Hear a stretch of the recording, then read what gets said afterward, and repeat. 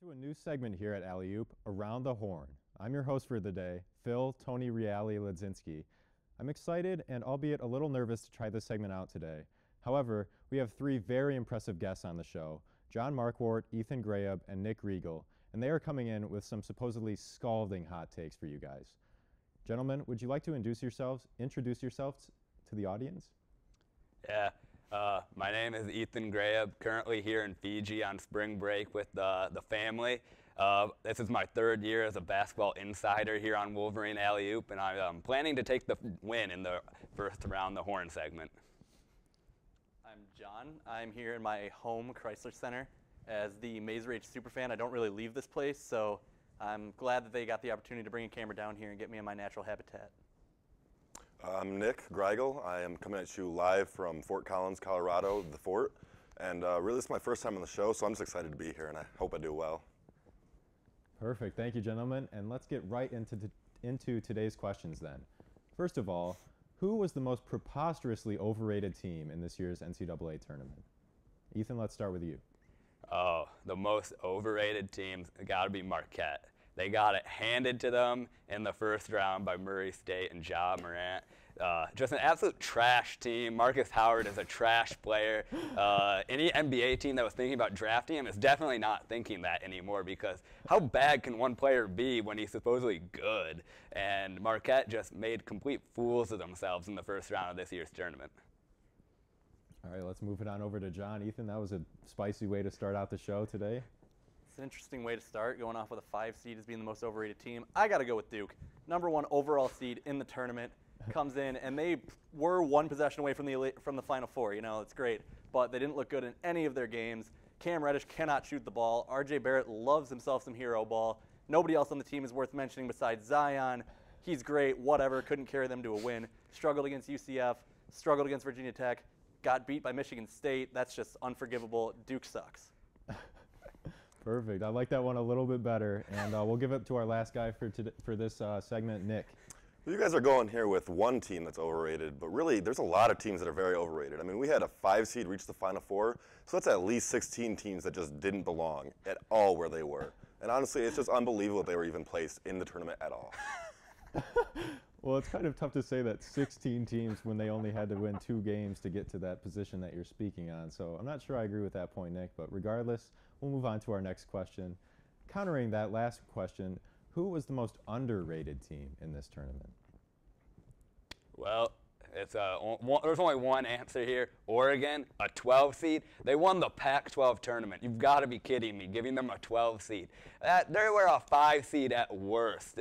This was a complete choke job by the NCAA tournament committee. I couldn't believe my eyes when I saw them, a 12 seed in Virginia's region of all places. This has got to be a joke. Come on, man. Give my Ducks some respect.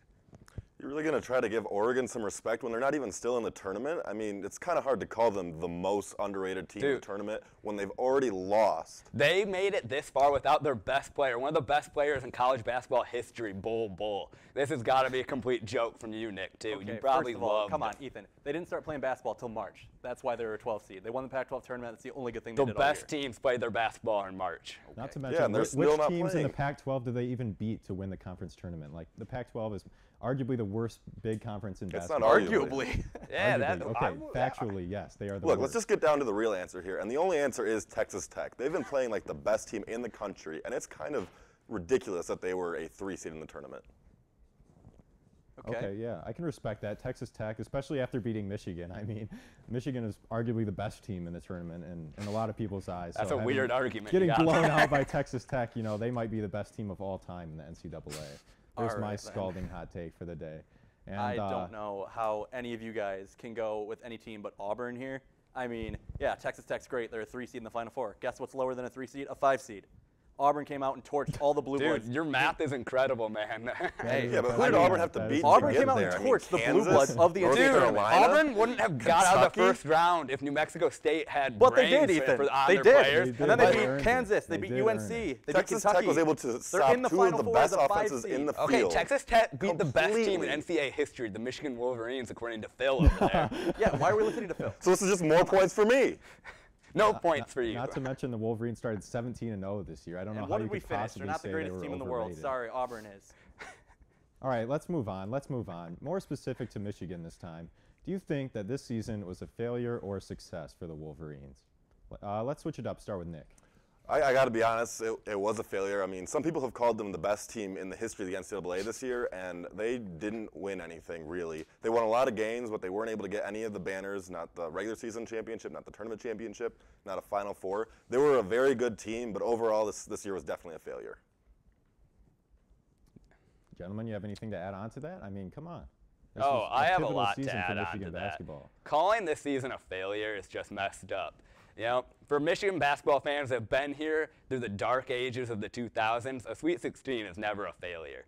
Good, Is that progressive. the standard that we're going with Yes, now? that is a good Here's the standard. thing, we're not in the 2000s That is a good anymore. standard. We're in the Sweet 2010s. 16. Let's get Ethan out of here for a second. That is just such a regurgitated take. We hold Michigan basketball to a higher standard than that. The Sweet 16 is not necessarily enough to consider this a good season. John, what do you have to say about that? I agree with Nick that it is a failure, but I have a different reason. Yes, the wins and losses were one thing. My issue is that this is a failure because nobody on this team really progressed that much. Jordan Poole was supposed to take a huge step forward this year. He didn't. None of the freshmen outside of Iggy did anything notable all season. Xavier Simpson, good season. Definitely a little bit of a step back, at least defensively. I mean, he's great, but he couldn't lock up Cassius Winston this year, and that's the reason we didn't beat Michigan State, is it not? I mean, his team definitely could have reached a lot higher if they would have progressed a few more players on this team, and it was disappointing to see them fold when the pressure came on late in the season. Okay, yeah, I can definitely agree with that. I think you made some good points. You and Nick both saying that Michigan season was a failure is definitely a fair conclusion. Ethan, on the other hand, you know, if they're making it to the Sweet 16 over 50% of the time in the last 7 years, it's hard to say that you can consider that a successful season. So not just because of that, but we're going to move on to our final question with just 2 guys remaining, and I'm going to have to leave Ethan out of the final round.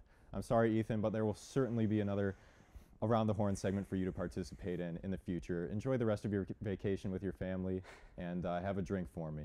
Let's move on to the final question for the last 2. Which non-seniors do you guys think will be leaving the team this offseason?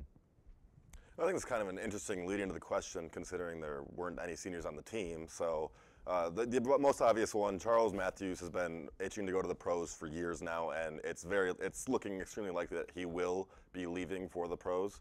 So that's definitely the most obvious one. Another one, there's probably going to be some transfers. Austin Davis, it's starting to look difficult for him to find any playing time. So really, those are kind of the main 2, and I wouldn't be too surprised to see anyone else leave. Anyone else really on the entire roster? You wouldn't Anyone be surprised else. if anyone stuck around. Okay, John, you have a counter to that argument? I mean, he pretty much put it pretty well with those, but I think he left a few people out. I do think that Austin Davis is going to have to leave. He's going to fall behind on the big man chart real quick. It's not great, to be honest with you. I love Austin, but I don't think he has a spot here in the future. Charles definitely is going to go. He doesn't have a whole lot to do here. He's probably not going to improve his draft stock much as he stays. He's definitely gone. I think that Jordan Poole and Iggy are at least going to test the draft waters this year, go to the combine, see what they can do. I think that Iggy might end up leaving. I think Jordan will end up staying. And I think that it's possible that you see Eli Brooks leave as well. His minutes dwindled as the season went on. He kind of surged a little bit in the NCAA tournament, but that was basically getting 2 minutes a game, maybe 2 points a game. And I just think that he might have to go somewhere else. There's still just no one to bring in to take Eli's minutes, though. I mean, we have a few freshmen that could get it, but the only one that really plays that position is DeJulius, maybe Nunez, but he's more of a 3.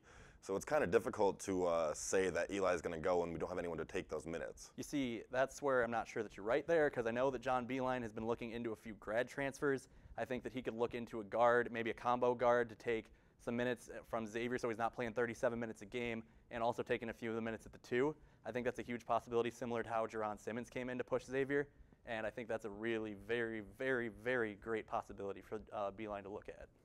But you're going to bring in a grad transfer that has to learn the whole system when you already have someone who has been improving a little bit every year in Eli Brooks. It just seems ridiculous. I mean, I didn't Minor say that improvement, Eli was though. going to get forced out. I said he was going to leave. It kind of sounds like you're making him leave. You got to think that Eli's ceiling is pretty low at this point, so I feel like John might be onto something there. Eli, although he might not lead another team to the March Madness or even the Sweet 16, but I think that's definitely a possibility that we'll lose Eli, although losing him compared to Charles Matthews or Iggy or Jordan Poole probably wouldn't hurt as badly. For that reason, we're going to end today's show right about now, our inaugural Around the Horn segment. And I'm going to have to give the first ever victory of this segment to John Markwart. Super confident with his takes today. You know, pretty creative, although he was also accurate. Just a nice combination of everything that you could have asked for from an Around the Horn contestant.